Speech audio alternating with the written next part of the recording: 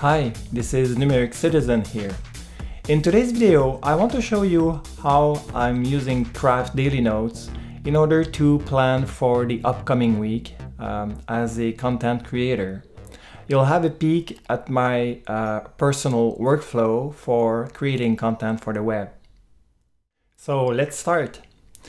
What you're seeing here is the current week planning. I'm doing my planning on every Sunday, and this is for June 5th, so that it's last Sunday. And as you can see in my to-do list, I do have most of the things done, but there's a few things that are still undone and not done, and I want to prepare for the upcoming week. So the to-do list contains the same set of basic tasks that will come every week that are listed at the bottom of the to-do list, and at the top of the list are the week's plan task that I want to do. So let me show you how I'm closing this specific week. There's at the end, there's a update my publishing timeline, which I can click right here.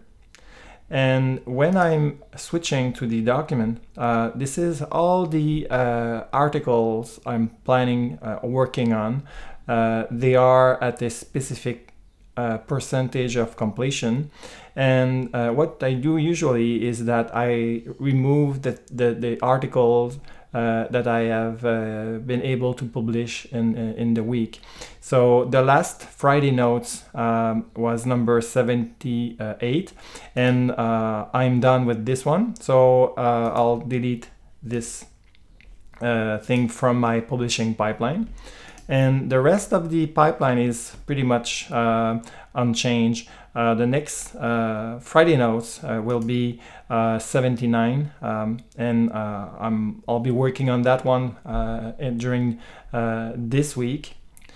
So I'll go back to my to-do list, and I can check off the update my publishing pipeline, and then at the end of this list I'll be able to check the prepare for the next week.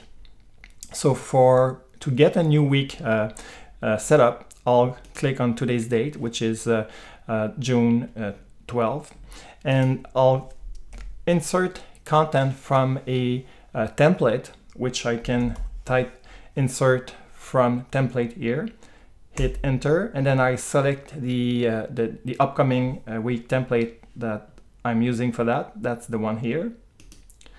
So this is the repeating tasks that will need to be done during the week, and I'll go back to the previous week here, and I'll move the things that I was not able to accomplish. So I'll select those, and I'll put them at the end of this current list.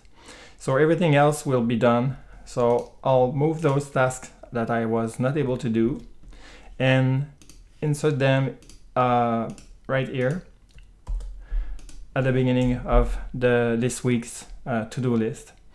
And then I'll go back to my previous.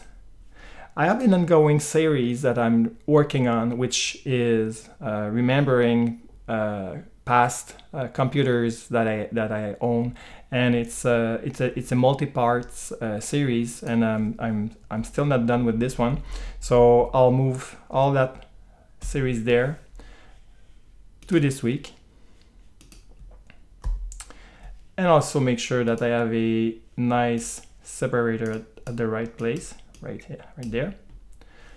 So this is the upcoming things that I want to do this week. It's pretty much what I'll be able to accomplish because I have a heavy work week in front of me. So that's pretty much it. I'll go back on this one, and there you have it. It's a very simple process. I'm starting it with a template, then I move all the uncompleted tasks from the previous week to this upcoming week, and then I may decide to add a few things depending on what I'm planning to do. So it's a very simple process, and Craft Daily Notes for that is very useful.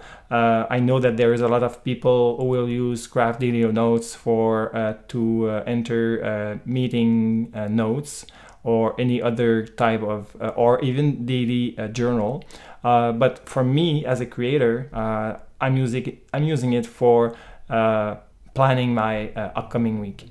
So that's it for today's video. I hope it was useful for you. Don't hesitate to like this video, subscribe to my YouTube channel, and see you for another one in the near future. Thank you.